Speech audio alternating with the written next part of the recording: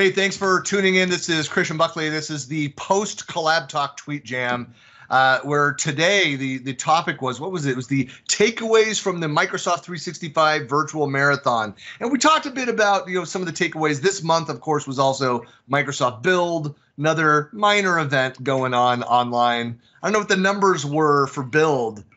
Did you guys see those numbers published? I haven't seen anything. I heard it was high. It was in the hundreds of thousands. Yes, of people exactly. Participating, like 250,000 people or something crazy. Yeah. You guys were slightly under that. Just a little. Just a little. Yeah, they've got a pretty good list, I think. They've got I think they a few do have a customers, that Microsoft. That's right. Well, that's the secret. If you got to have that secret to email spam, get the word out. Yeah, I think it's something about if you have 1 billion people who use Windows or 75 million who use Teams, and you're trying to say, hey, maybe some of our customers should come and talk about our products. And that's click away and it's free, then that's something we should talk about. Then it says, well, they've got that many customers and yet only 250,000 showed up. Right. What's going on? Yeah. Well, so hey, go ahead. Christian, we only had 13,000 on our mailing list, and we got 12,700 to join. I mean, that's a pretty good percentage. That's pretty decent. But we'll wait for the postmortem to find out whether what that looks like. Why don't we get started? So we got 7 questions that we went through in the hour. I'd love to get your guys' thoughts on each of these over the next 15-20 minutes or so. So first question we talked about. So what were the biggest announcements made during Build and the virtual marathon, and why were they big? So what were the biggest announcements? You know what? Let me just real quick first, only because I know it was a mistake. Now, we as MVPs, we had seen a lot of the Project Cortex stuff, but they accidentally leaked, according to Chris Warwick. Don't even talk about it.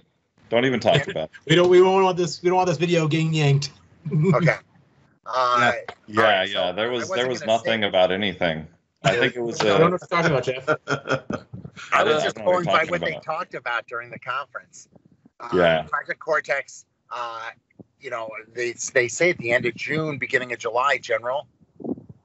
That's what's been shared and talked about. I think the word I keep hearing now is summer.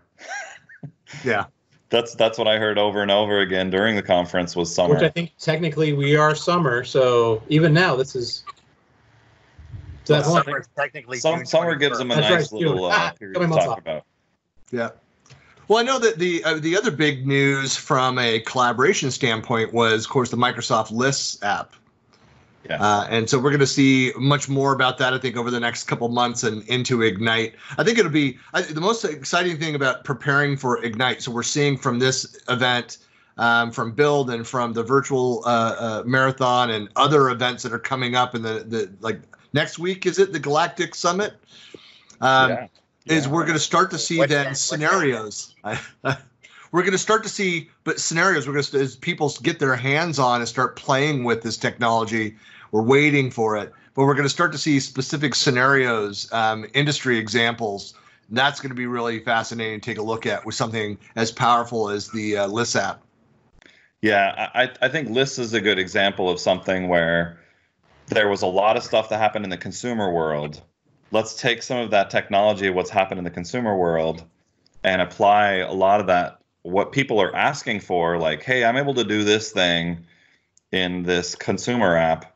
I want to now have that for the enterprise, or I want to hook up my data in this way. And I don't need all of the other stuff that a SharePoint site gives me. I just want to focus on my data, make it simple and easy to consume, and absolutely extensible to the max. Yeah. And Christian, you know what? You hit on a great point. If it's available for consumers, you got to make it for business. I mean, the Teams engineers are no dummies, not coming up with, but mimicking the Zoom look and feel for the most part. So, yeah, I mean, remember when Yammer first came out, everyone's like, yeah, it's like Facebook, except for business. Yeah. Because Facebook is really easy. I'm not going to say the new Facebook is easy, but like anything else, when once you get used to it, it's easy. And just to let you know, here's beautiful Santa Monica. Those trees could be anywhere, Jeff. Yeah.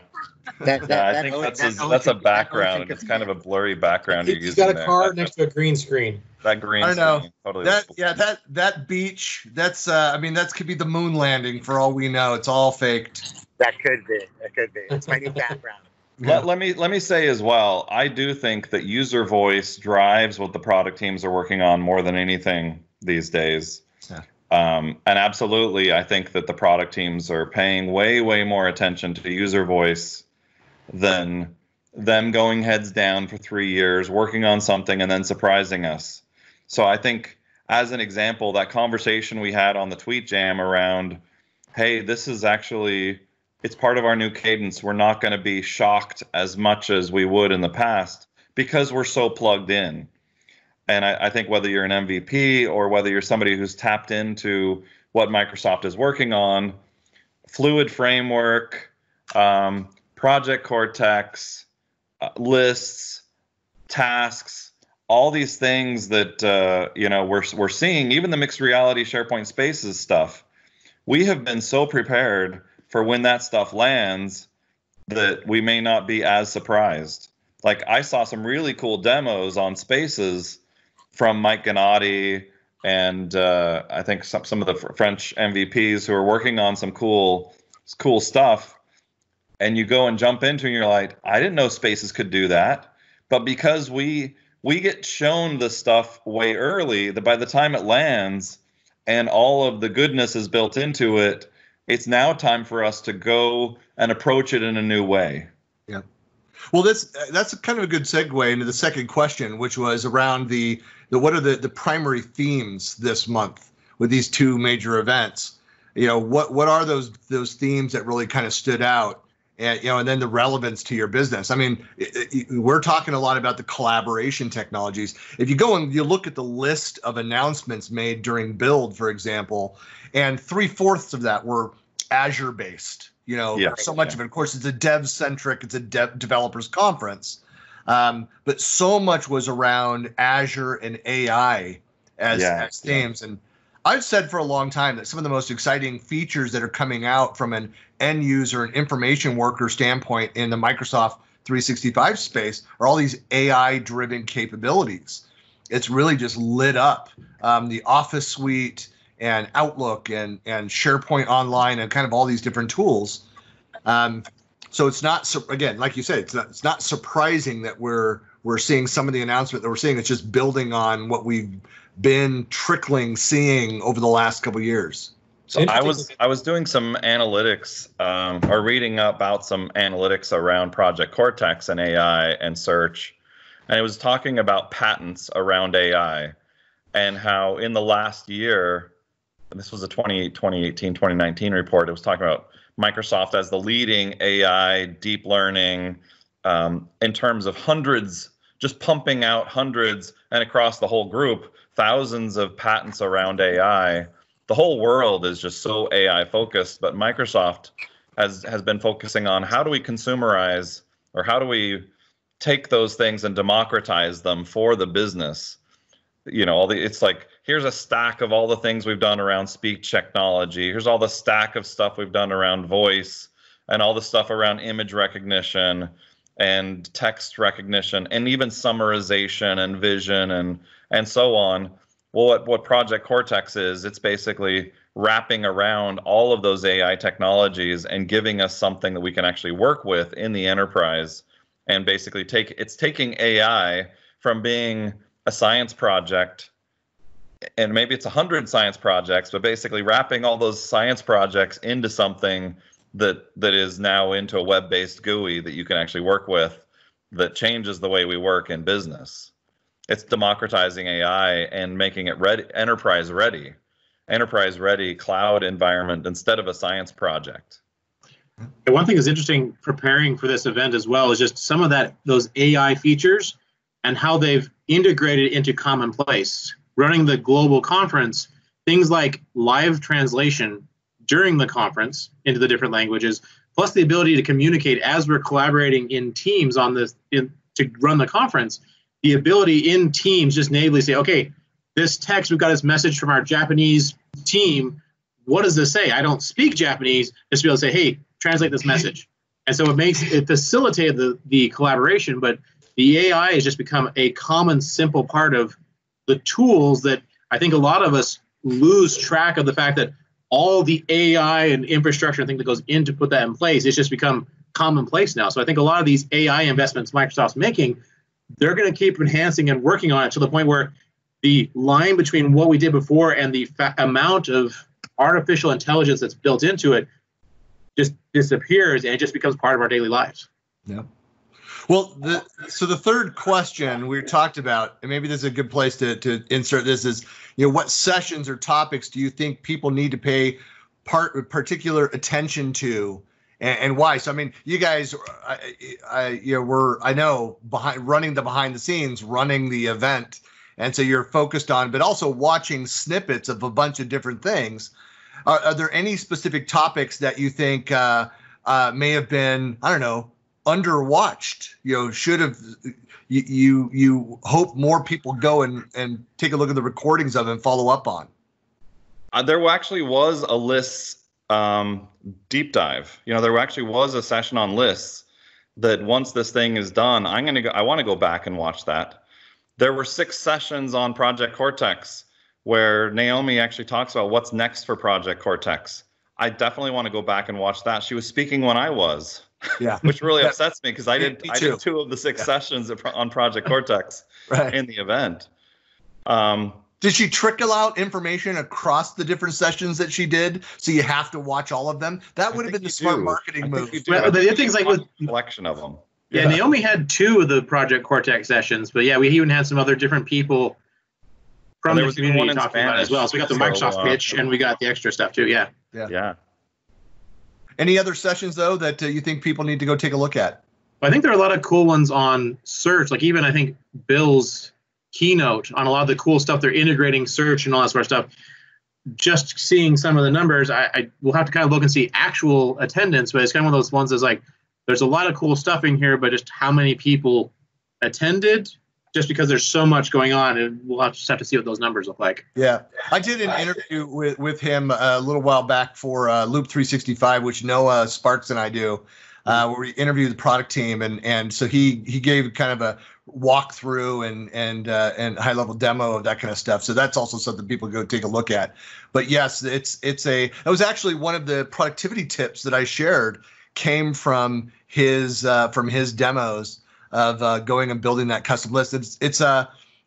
What's cool is, we've had the ability to go in and create views into SharePoint lists, but this is much more in depth and really cool that you could go in and have ongoing queries, customize the result set that people get. It's dynamically updated as content is added, of course, to your listed libraries, but then you can also add that as a tab within a team and make that easily and have different views. Oh, it looks like we've lost two guys here, but it looks like Joel's. Oh, he's coming. Joel's there. He was switching. I know. There we go. Well, let's so the fourth one, are you muted there, Joel, too? But the fourth question was, did you pay attention to partner and vendor activities or announcements? And if so, what caught your attention? So I do have something to tell you there. So virtual events, it takes some special attention to vendors. And I tried to come up with a couple of creative ideas, and you take the physical vendor expo hall, and that's kind of how we work with vendors in the real world. We create this space for them, and you try and carve out time on the calendar to have people go visit them.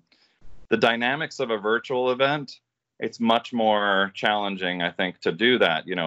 Sure, you can have a logo here or there, but how do you actually get vendors involved in the content consuming? How do you encourage your attendees to go visit the vendors? And how can you create an environment that's conducive for the vendors to be able to have engaging conversations? So we did a number of activities. One, with our sponsors, we actually allowed them to contribute sessions. So we integrated them right into the event.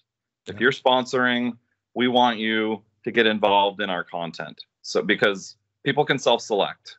So Right. from that perspective, if you've got something to say, let's get you involved in the environment in the conference. So there's some cool that things I can say about those sponsor sessions as well. We actually had some really good content from the sponsors, not just a sales pitch, but a lot of real world stories and use cases. Okay, hey, here's how it happened. Like we had some of the sponsors talking about, okay, here's how businesses are impacted by COVID and how they interacted with it. It's just, so it's a lot of real world examples came out of it instead of like, okay, here's our cool product. They're actually saying, okay, here's some things that we've experienced and we've seen that companies are working with and how they react and respond to those. Well, over the years, you even have companies or like the SharePoint Fest event was one that going back to, 2011, 2012, the first one that I went, and company I was working for, they bought a sponsorship. They got a session. I went and spoke in that paid sponsor session, and we had a tremendous, they knew that they were getting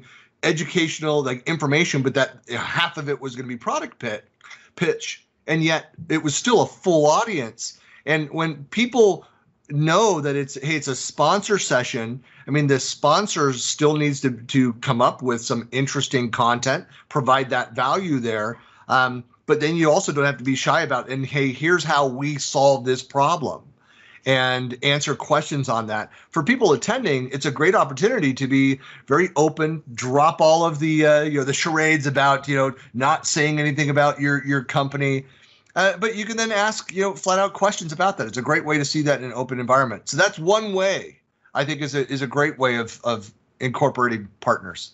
Yeah, let me tell you as well, having done some of those sessions, and even Perficient was one of the sponsors, we ended up having, with the two sessions that we got, we ended up doing Ask the Expert panel type sessions. So, and that, which was kind of a unique thing since we didn't really have panels in any of our other sessions.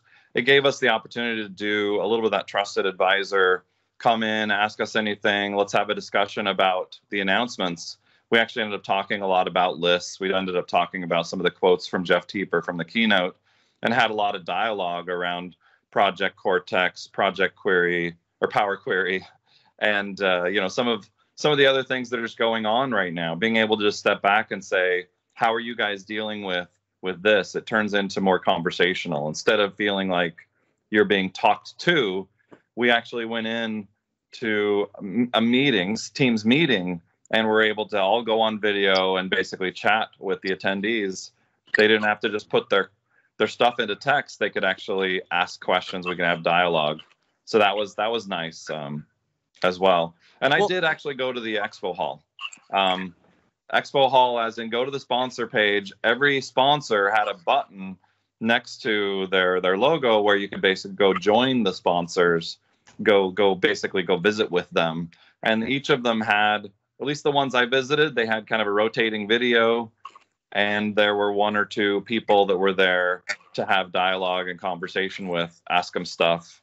In fact, I very memorable, I went into the AvePoint one, and they had some of their COVID videos running and talking about things that they were actually doing with the crisis. And it was quite relevant. Well, it's. I made the comment, and I'm interested to see what Microsoft does. I know they were waiting to really start promoting their Inspire conference in July, the partner conference, until Build kind of closed out, and they took the learnings from that event.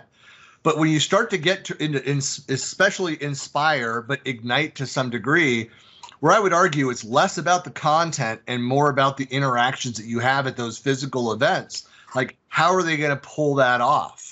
And I guess the point is, that organizers need to be more thoughtful about the sponsors and providing value, and how do you connect and get people to interact. I mean, so it's great that you guys came up with some solutions for the virtual marathon event. It'll be interesting to see. That's why I think, you guys do a write-up of what you experienced and what your learnings were, and provide that feedback back to Microsoft, because, we're not going to have a Microsoft event until, the next fiscal year after this one coming up. Yeah, the next in-person event. Yeah. So what are they going to do for the next? So let me tell you events? one last thing that I think is important for people to kind of understand what we were trying to do there. We had a raffle for the Oculus Quest, which I think it's one of the coolest items out right now in the tech geeky community. So this idea of a raffle, how do you qualify for the raffle? Well, we want you to visit the vendors, right? Well, how do we encourage you to go to the booth? Well, it's a scavenger hunt. So the scavenger hunt is you got to find the marathon related items that each of the different booths have, or each of the vendor videos have, to encourage people to watch the videos. Now, in an ideal world, we would work with each vendor as they're making their videos. Obviously, we're in a much more crunch time. This event came together a lot faster than that. So we basically didn't really hide. We stuck the marathon items on every video page. And then we played those videos at the beginning and the end of every keynote with the intention that attendees will at least watch it rotate once through so they can then go and fill out their raffle so that they can join the chance to win to win the Oculus Quest. And I think that was noble, bold, scratch the itch for the sponsors to make sure that they're watching those, plus also encouraging people to go visit the booths, and another way of kind of involving the scavenger hunt of going and visiting the sponsors, where you can't physically stamp or a punch card or whatever, but that kind of idea, go and visit the sponsors, go spend some time with them, but hopefully there's some semblance of interaction with the sponsors as well. Yeah. And to that effect, having the sponsors choose different sessions to sponsor, I thought that was good as well. I had two of my sessions, two, it ended up being three sponsors or sessions sponsored. And basically it was no more than Lyman putting the sponsor logo on it and me talking about them for a minute. And then I visited them. I visited CoreView. I visited everyone but AvePoint for whatever reason, just to check it out, just to see what the experience was. Again, to me, it's only going to get better, right? Freeman companies, the big exhibit place, they're still plugging along. They're doing virtual conferences themselves, of course, charging a boat ton of money. But, theirs is going to be much more interactive, Joel, sort of like your 3D reality stuff, except for a 2D kind of guy like me. It's a really neat experience. So I think that it's only going to get better. And trust me, those Microsoft Teams engineers are plugging away at coming up with a great solution for that virtual trade show, because we need that. I think that what we did, call it what it is. I'm calling it cutting edge, bleeding edge, because no one else has done it really, or we haven't seen it. So I think that what we did with our resources is off the hook. And yes, there were bugs. Yes, there were hiccups. Yes, there was some downtime. But overall, I mean, look, there are going to be people that complain about, no matter what, the best pizza in the world. They'll be like, it was just a little bit too much sauce. The cheese was just a little bit too cheesy. Not like it could ever be too cheesy. But, people are always going to find things to pick at. I get it. But, obviously, living this thing for the past 2.5 months, I think it was as good as, for 4 volunteers that have 4 full-time jobs, Joel, Ryan, and Galen and myself, and I had just hired a new guy on my team that I was training him last week this week as well. I think, we kicked ass, especially Ryan, Joel, and Galen. Yeah. Jeff, I would never call you two-dimensional. You're at least 2.5. Hey, so next question, number 5. So this is kind of getting back to the product related, but I'd love to hear your thoughts though. So what 3 features available now or announced? So obviously #no leaks. We're not talking about anything that we shouldn't be talking about, Jeff, with Cortex. But what 3 features are having or will have the biggest impact for 2020 and why? Well, I'll go since I haven't heard anybody else jumping at this. I do think that Project Cortex / Spaces. So basically, we're talking about the new SharePoint set of things, even though we're not calling them SharePoint enhancements. Project Cortex's knowledge center lives in SharePoint. And I think that what's interesting about that is you could say, I've heard this kind of people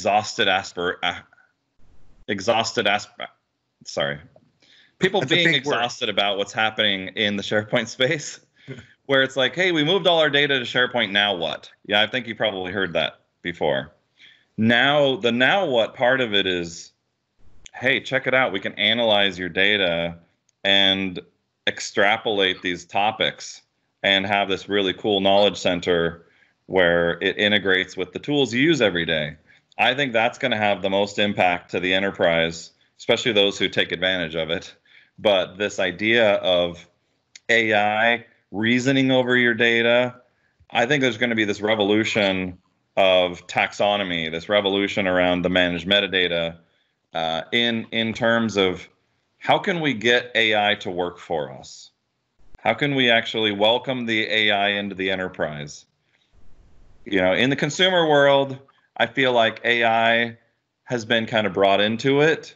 We don't even know what it's doing at Facebook and Google and so on. AI is doing so much work at these consumer spaces, and we're not even opting into it.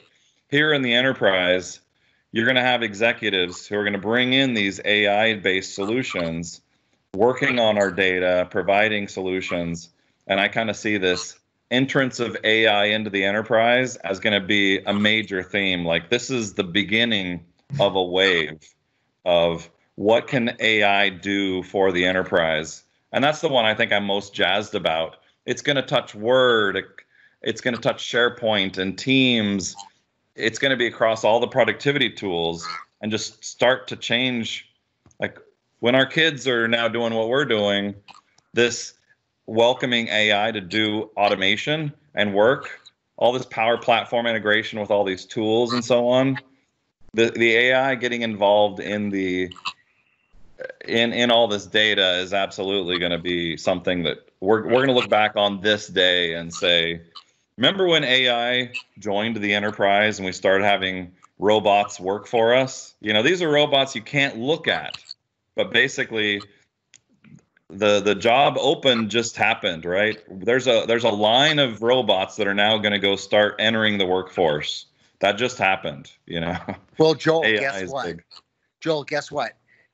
What we haven't really talked about yet is Microsoft's acquisition of what I call a low code robotic process automation, right? They bought Soft Automotive. I think that's how you pronounce it. That's going to expand the Power Automate stack big time, right? 9,000 global customers. That's great. They didn't buy it for the customers, right? They bought it for, you know, that comprehensive low code desktop automation, right? That sort of went under the radar. Christian, I don't know if I'm sure you saw it, but guess what? If I'm Automation Anywhere, UiPath, Blue Prism, Kofax, you know, my friends at Nintex, I'm a little bit nervous, right? You know, look, we all thought that Nintex might be out of business. We all thought that AvePoint might be, you know, based upon, you know, Microsoft's acquisitions and enhancing their capabilities. My friends over at BA Insight, when Microsoft really went all in on search, were like, oh boy, those search companies, they're in trouble. But you know what? They're embracing it. So the fact that Microsoft is really investing heavily in RPA, to Joel's point, you know, AI, which is obviously part of it, the machine learning. And again, Joel put it very well. You know, guess what? All these robots are entering the workforce now. Absolutely. Very well put, Joel. And, you know, all it's going to do is help guys like me, especially in my new role, because guess what? My new role at Fujitsu is spreading the word about how scanners are the on-ramp to this, you know, digital transformation. It's the on-ramp to RPA. It's the on-ramp to Flow Automate. Because guess what? that's, you enter the paper and then boom, there it goes. It goes out into the cloud and then it gets dispersed to where it's supposed to go. Yeah. So, unless Microsoft gets back into the hardware business, of course, they're selling Surfaces, but unless they get into the scanner world, I pretty much have a job for a while. Well, maybe that's a good segue. Question 6, we said, if you could give one piece of advice to Microsoft leadership, what would it be? So based on what you've seen this month through these events, what feedback would you give to Microsoft leadership? Let's let Ryan go first. Yeah, I was thinking the same thing. As far as you were, Joel. Sure, technical side, as far as like the technical side, like putting this conference on, some of the big things that I think are a must if for anybody that's going to be trying to do this on a regular basis, or even just trying to accomplish anything close to what we did, is there needs to be a lot more automation possible.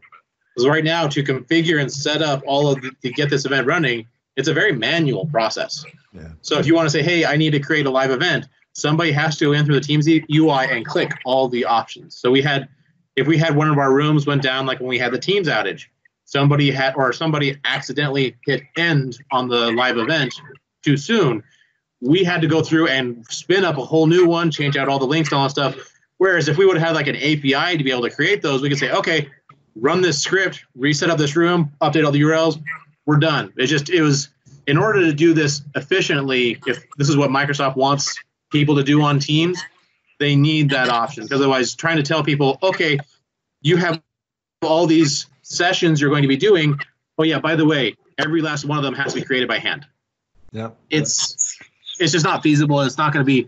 We opted to go with longer room-based instead of session-based events, just for that reason. Because trying to manually create 411 live events, who's got time for that? Right. So we opted to go shorter and just kind of make it a little easier. Okay, we'll go with larger blocks. And that saved us time, but then also created its own set of... There's a bunch of post-production that needs to be done, right? Well, there's that. Yeah, we're going to be busy with the 320 plus hours of content that got generated. Now processing it all. This is one of the discussions that we've been having for weeks. Like we're running every Monday the office hours, and we're live streaming, and and Teams doesn't do the live streaming over the social networks. So you have to use third-party solutions like OBS and Restream with the virtual cam and do all of this stuff, which you can, like with using Zoom, which we did and got criticized for using Zoom. Microsoft people, what are you doing using Zoom? Well, because it was designed for that single purpose to go and do that, and has the live streaming capability. So my feedback is just like given the rise in online events and doing broader global events, and are making, even if they're smaller in scale, like a SharePoint Saturday, which you can then manage, I think, 20 or 30 sessions, you can manage having as standalone recordings versus doing the blocks. It's still a lot to go and manage there. Microsoft needs to make a decision. They're an enterprise collaboration. Teams is enterprise collaboration technology. It's not been the use case. It's not been designed to go and do things like this. But people would embrace if Microsoft could support these scenarios and add the features and capabilities and to automate, as you said, Ryan, a lot more of this. Microsoft should decide that, we can be for the enterprise and we can. Yeah, so I'm just going to piggyback on what Christian's saying there. I've been delivering webinars on Teams, and then it's on GoToMeeting or it's on Zoom or whatever, and somebody will complain in a huge way, the Ready Talk or whatever. We delivered this, and our speakers were saying, how many people came? I absolutely need to be able to have analytics. I need to be able to understand attention. I need to be able to really understand, this is how many people came to your session. Here's a list of those people who actually came to your session. I can't do a webinar and not know how many people showed up. That's not an option. Like whether it's my own company or even doing it for a vendor, the who came, we need really, really good analytics. Like that's a key thing to be able to run it as a platform. as a webinar. So when people say, hey, why didn't you use Teams? You know what? I can actually give you the list, but you don't want that list. I want that list to go to Microsoft, and I want them to address those features. And let me take one other thing. There's our feedback for Microsoft.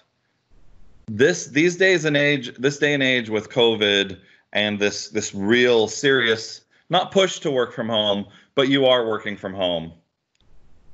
That changes the nature of things like SharePoint Saturday. It also changes the nature of things like we've been getting into hackathons. We've been getting into the Power Apps in a Day, the App in a Day. How do we take those things and make those virtual? I think that's kind of my point. I think it is everybody all the talk about the new normal. Like, right. It's all those things. How do we do workshops? Right. How do we make something that is engaging?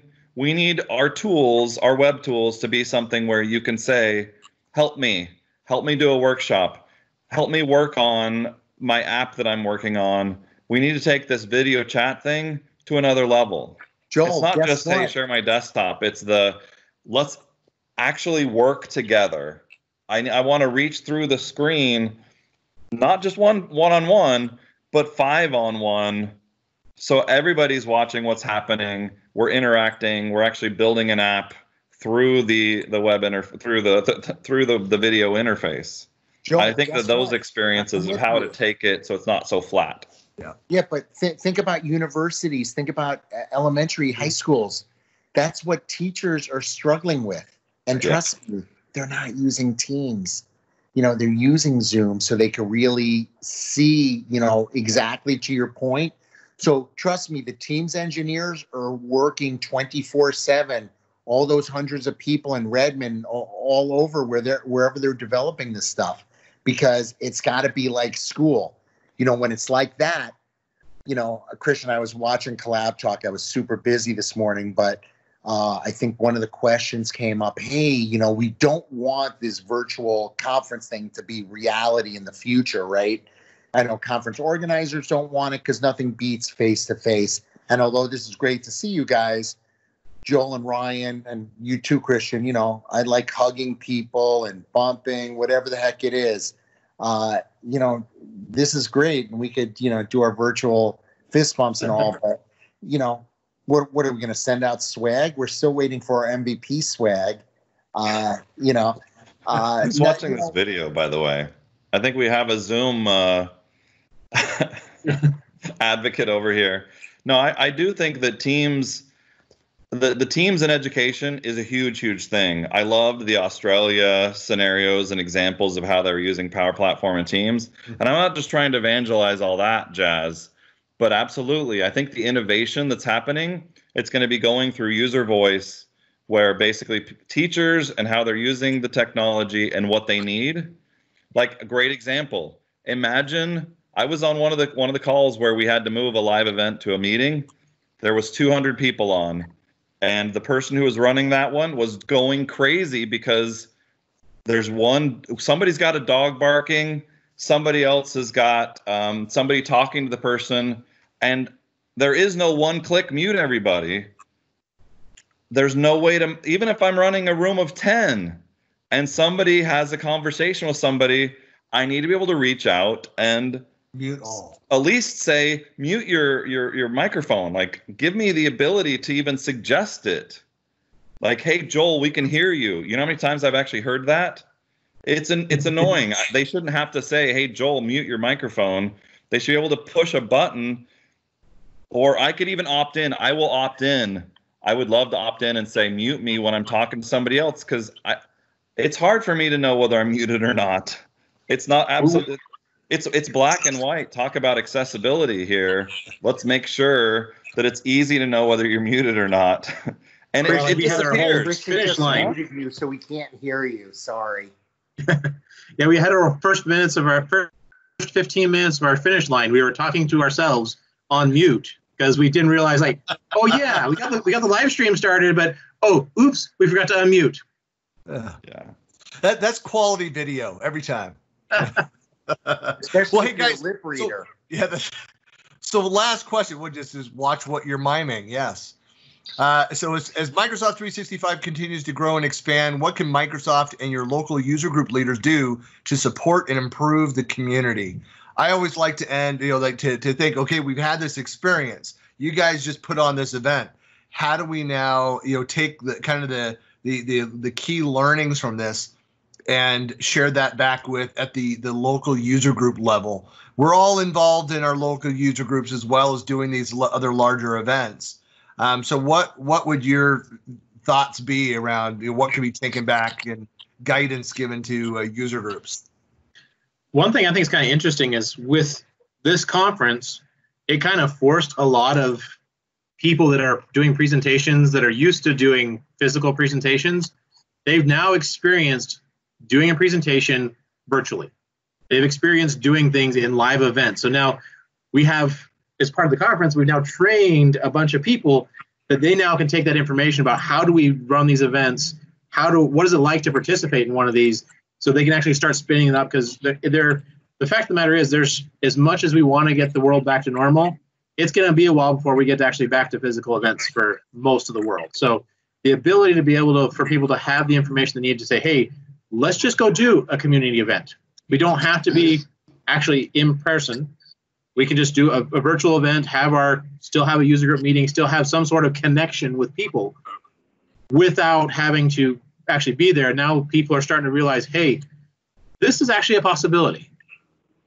Yeah. Yeah. Yeah, I would add on to that. I think that user groups, don't let them die. I've seen so many user groups where it's like, oh, well, this is going on. We'll wait until it's over to meet again. No, I think that these communities absolutely need to take advantage of whatever cadence you had before. It needs to continue. And if you think it's too hard, it's because you haven't tried running it on a meeting or a live event. What we just did, we did for the world. We basically took what we were going to do in a SharePoint Saturday. We figured, hey, if we're going to do it for one group, or for a couple hundred people, we can do it for 13,000. Why not? So we proved you can do it, and you can. Now take what you learned being a producer, or take what you learned. Just take the technology we're working with, everybody, and see if you can actually make it work. Start small with meetings. Do a trial run with live events. I know it's a little bit hard, but do a tech check. We did 4 tech checks or something like that. Plus we did producer training. You could train your entire user group on how to do live events. All it takes is somebody going heads down. It's not hard to learn, and then you do it with guests. Everything we did through guest. There was actually only 5 real accounts in that tenant, if you can believe it. Right. It's pretty wild. But yeah, user groups, the community absolutely is essential. Keep it going, keep the energy up, keep the passion up, and stay alive. Yeah. So one of those organizations, if you're one of those groups that said, hey, this is just hard, the beauty of everything being virtual now is there are a lot of groups that are doing virtual meetings. So if you want to partner up with another city, say, hey, so we don't have to try and come up with the same content, having all these meetings. Here, we'll do the topic one month. You have another city do the topic another month. But that way, you're kind of sharing the load a little bit, which makes things a little easier in this virtual world. Well, the other side of this too is that it's great. You've seen Jim Wilcox, another MVP, with the New Hampshire user group, and I've actually physically presented twice to that user group back in when I was traveling to Boston a lot and drove up and did that user group. And it's great to know these people in the physical realm as well as the virtual. But they've just been doing at least once or twice a week, just kind of time where people are on and they're just talking about whatever. And so somebody just will share like, hey, this is what I'm going through, and hey, this is what I'm experiencing at work, or has anybody seen this announcement? And they'll talk about that thing. And it's just so people just kind of dial in, maybe stay for 15 minutes, maybe for an hour and a half, and they're participating. And even making that kind of thing a reality. And the fact that I saw they promoted publicly out through social channels, like through Facebook, like, hey, we're doing this. If anybody's interested in dropping in, I'm like, hey, I know a couple of those folks. I'm just going to drop in. It was fantastic. That's Yeah, great. And so there is a great way for you to go and see some of these activities. And like we publish all of our user group stuff through Meetup. And I'd say more than half of the people that participate in the webinars that we do for Utah are not based in Utah, not based in the United States. People dial in from all over and they're welcome. And so it's great to have that interaction. To that point, we're thinking about doing, a smaller scale. And Christian, that is a great idea. I'm a big coffee talk guy. I mean, Joel is usually sleeping at 7, 8 o'clock in the morning, but for Ryan and I and Gail, and then we'll get Eric Overfield involved. I'm running LA now. So between the 3 groups, doing a coffee talk every other week, maybe Wednesdays, 8 to 9. Why is the Utah user group not invited to that stuff? Come on. Right. Yeah. Make it just add some hot chocolate and add Utah. Yeah. And we'll get the virtual Riverside folks too, Ryan. There you go. Yeah. Well, hey, gentlemen, I know it's been, we've gone a bit longer than I had promised here, but really appreciate the input on this. I mean, I think anybody that participates on that panel for these tweet jams, you could go through and probably have just as long of a conversation and get rich insights out of it. So I really appreciate you guys. Certainly all of you guys have participated in tweet jams over the years. I mean, Collab Talk, we're in our 9th year of doing these events. I know, it's just crazy. And so really appreciate your time today, and congrats again on, I know as you're still kind of going through, and you guys have your laundry list of things that went wrong. Don't dwell too much on that, learn from those things, but huge success. Congrats to all of you guys for that. Tremendous, and share the numbers, share the high level stats, publish that stuff out. Yeah, I love the transparency. I'm happy to share any stat that anybody wants to know. Yeah, seriously. Share the blog post. Yeah, it's the good, bad, and ugly. We want people to know what we did, what went well, what didn't go well, and learn from our mistakes. I want somebody to challenge us. Actually, try and take us on. I need you guys to send you guys all some of these stickers. Yeah, we got one of those. Yeah, so I need to send those out to all of you. But hey, really appreciate. Hey, Christian, real quick before we go, Ryan, I know a lot of people have been asking when are all the videos or any videos up? Yeah, when are those going to be available? What are you guys waiting for? We're waiting to have time to go through 320 hours of content. So that's going to take some processing time. Yeah, I don't know. I mean, you guys seem like you got a regular night's sleep. You should have been on this. Yeah, right. Yeah, post-production. Love it. All right, guys. Hey, thanks. Joel, Jeff, Ryan, we'll talk to you soon. All right, see you. Appreciate it. Bye. Have a great weekend. Bye, everybody. Bye.